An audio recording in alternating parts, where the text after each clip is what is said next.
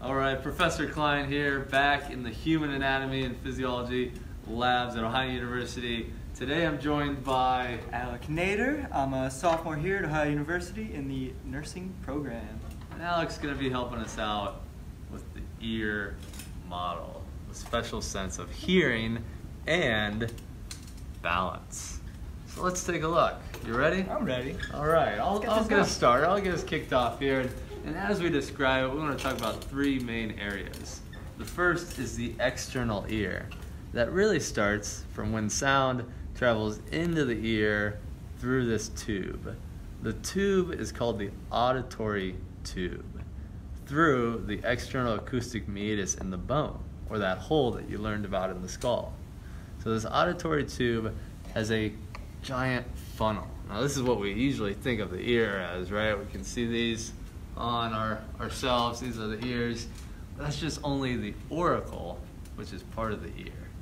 Now let's say somebody makes a sound, or a wild animal makes a sound in the nature, just like that. That was pretty real. That was pretty lifelike. Those sound waves of that animal would travel in and then hit this membrane. This is called the tympanic membrane. It's like hitting a drum or a snare drum. And when you hit it, it vibrates what's called the middle ear. See these bones in here? 1, 2, 3. Those are the 3 bones of the middle ear. The first one that's attached to the tympanic membrane is the malleus. The malleus, I'll turn it here for you. See how it's divided by that red line? From the red line over is the incus. Here's the incus right here. Now the incus is technically connected to the last one, called the stapes. And we'll pull this up. The stapes has a hole in it, and it's connected to the inner ear. So this right here is the inner ear, over here as well. Now, these are vibrating. Hold on, we got some vibrations going on.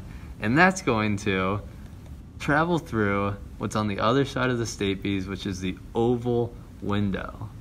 So think about a window, an opening on the other side of the stapes, traveling in to what we call the bony labyrinth, which has most recognizably the semicircular ducts, and over here, the cochlea. What's this look like to you? Is this? If I were to give it an animal, I think I'd give it a snail, maybe. He's sticking with the animal analogies. Yeah, I don't know what's with me today. And I love it, because this does kind of look like the tail or a shell that a snail would sit in. Sometimes people say a cinnamon bun if they're feeling hungry. Whatever you think of, this is the cochlea. This is where hearing would be received. So those vibrations come in, they travel over to the cochlea, and then they're received. You remember this nerve that they travel out of? Here, I'll test you real quick. What's the name of this yellow nerve? Is it cranial nerve 7? So close, but wrong. Is it 8? Cranial nerve 8 is correct. Got it right the second time. That's the vestibulocochlear nerve. Vestibulo meaning balance, cochlear, cochlea, hearing. Additionally, see how this inner ear sits within part of the bone? This is the temporal bone of the skull. Specifically, the petrous part of the temporal bone. Now wait a minute.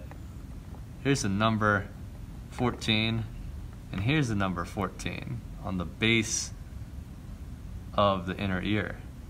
That's the round window. The round window is going to relieve pressure. Relieving pressure, right? And what that means is when pressure builds up in your ears, let's say you're on an airplane or you're driving up a mountain and you have your ears pop, that's relieving of the pressure through the round window. Or another tube. Let's finish with this question. You remember the name of this tube? Would that be known as the Eustachian tube?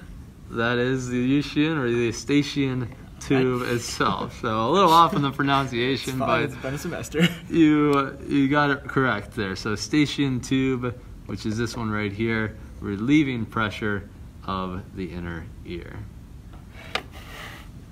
And that completes your ear demo.